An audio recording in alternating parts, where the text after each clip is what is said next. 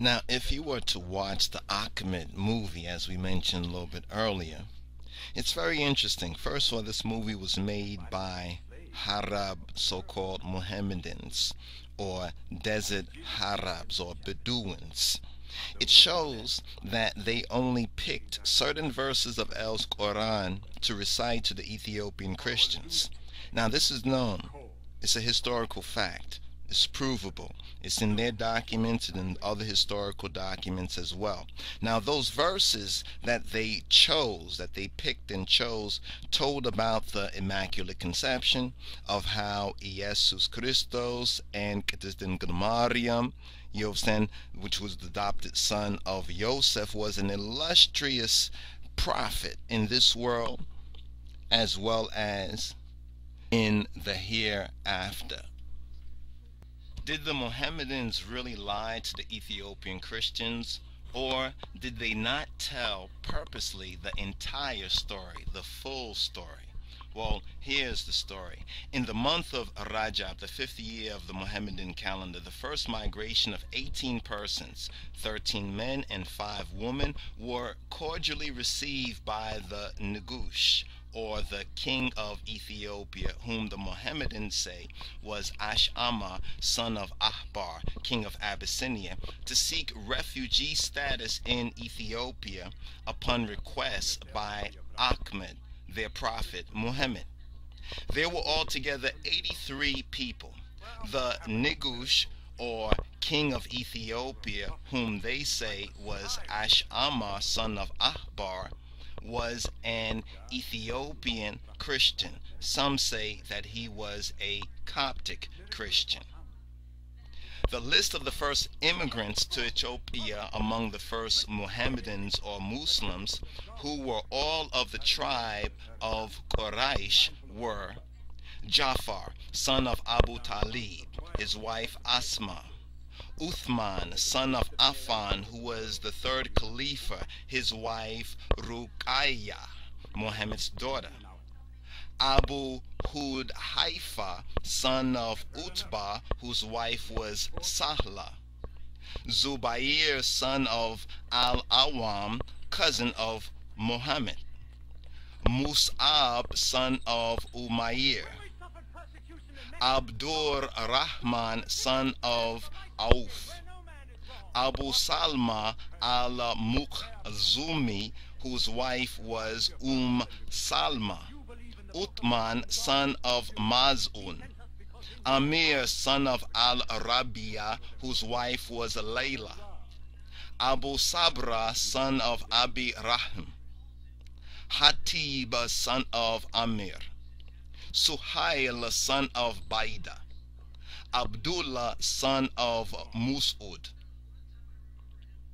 Throughout Mohammedan history, Ahmed, the Prophet Muhammad's followers, have always boasted and bragged about this particular event, their flight or Hejira to Ethiopia. It's important to note here that Ahmed's followers came from what's known today as Saudi Arabia, which is an Arabic-speaking country, to Abyssinia, which was, some say, an Aramaic or Hebraic and Amharic speaking country. The Ethiopians, it was said, did not speak Syriac Arabic, so Ahmed or Muhammad's followers had to communicate with them and recite their Quran in an Hebraic dialect. When the news that the immigrants were living in Ethiopia or Abyssinia reached the Meccans, those who were pagans, Bedouins, desert Arabs, Kafiruna, they were very angry. They immediately sent 2 men with gifts for the Negush and his Kesasawiyan, or priest, to Abyssinia to plead before the Negush, the Ethiopian king, to send these immigrants back home. The Meccans wanted the immigrants so that they, the Meccans, could persecute them further. The 2 men sent were named Amir, son of Al-As, son of Wal'il, and Abdullah, son of Abu Rabi'ah. They had a long argument about how these people, the first Mohammedans from Arabia, these immigrants, hated Christianity and did not believe in Getachin Jesus Christos, Yahoshua, Jesus Christ, that he was the son of Ha Elohim, and how Miriam was not the mother of Rabboni Yeshua, Getachin Jesus, and how he did not die on the cross for their sins. All of these are contained in their Quran, and how their religion will take them to hell. Upon this request, the Nigush asked the spokesman of the Mohammedan immigrants to Ethiopia, who was Ahmed's cousin Ja'far, son of Abu Talib, to recite some portion of their holy book, their Quran, that speaks about Getachin Jesus Christos. At this point, he had a choice of showing his faith and, if necessary, dying for what he really believed, or telling a half-truth. If you were to watch the Ahmed Muhammad movie that was made by Arab Muslims, it shows that they only picked certain verses from El's Quran to recite to the Ethiopian Christians, and this is an historical fact. Those verses told about the Immaculate Conception, how Jesus Christos and Miriam, or Mariam, the adopted son of Joseph, was illustrious in this world and the hereafter, how he was the Word and the Spirit of Yahweh Elohim, Exyabihir Amlak. By that, the Ethiopian Nigush, or king, was so impressed by Ja'far's recitation that it brought tears to his eyes. The Nigush then told the two Meccans to leave, and that they could not take the Mohammedan immigrants. Amir, son of Al-As, tried once again to get the Nigush to change his mind by saying there were negative things said about Getachin Jesus.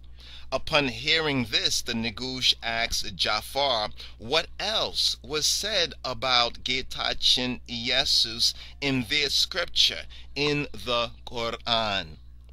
Ja'far replied, "We say about him that which our prophet has taught us. He was a creature of God and his prophet, and his spirit and his word, and a sign of the end of the world, which was born to the Blessed Virgin Mary."